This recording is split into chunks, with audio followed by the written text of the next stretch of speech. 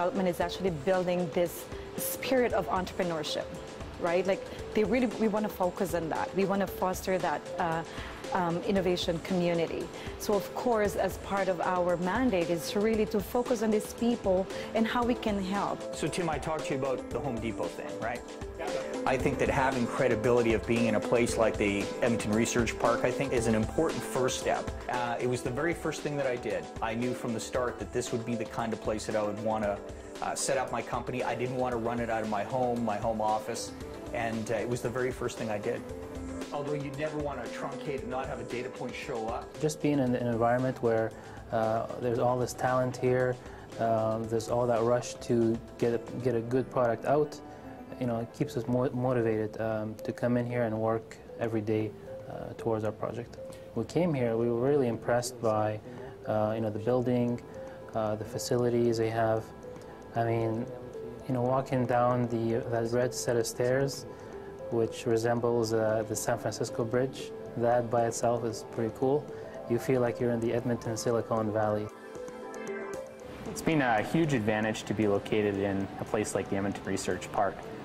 It's really helped us to be able to network with business executives as part of the park who have connected us with other businesses and community members outside of the research park, being able to guide us to our success, and as well, the actual members of the research park have helped us both from helping of understanding the business and common problems, as well we're able to work with the other businesses to actually build our products.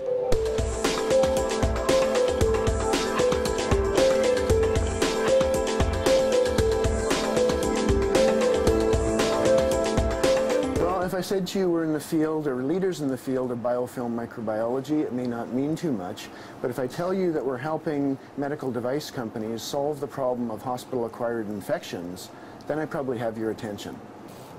As we bring clients in, medical device companies from all over the world, and without exception, they all say, wow, this is a very impressive facility that you have here, Ken.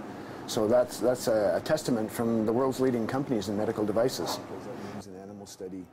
It's a pride for us that they actually don't want to leave this space because they know it's an incubator, but because of the synergy and, of course, the access to a good market, below market rate, right? So it's not just the bricks and mortar, it's all the resources that you and a startup company would actually want to have access to.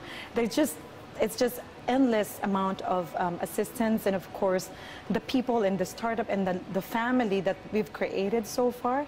It's just a phenomenal experience for everybody.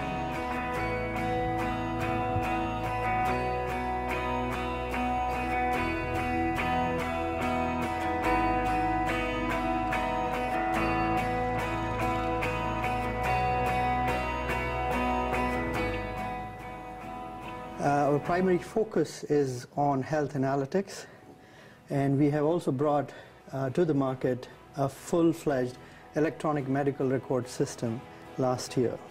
The park management here has been tremendous in helping facilitate our growth with things like you know, different office facilities, expansions when we needed it. So it's been really important in a number of ways. So about our deal, I will be arriving in Minneapolis next week, and just want to make sure that everything's taken care of.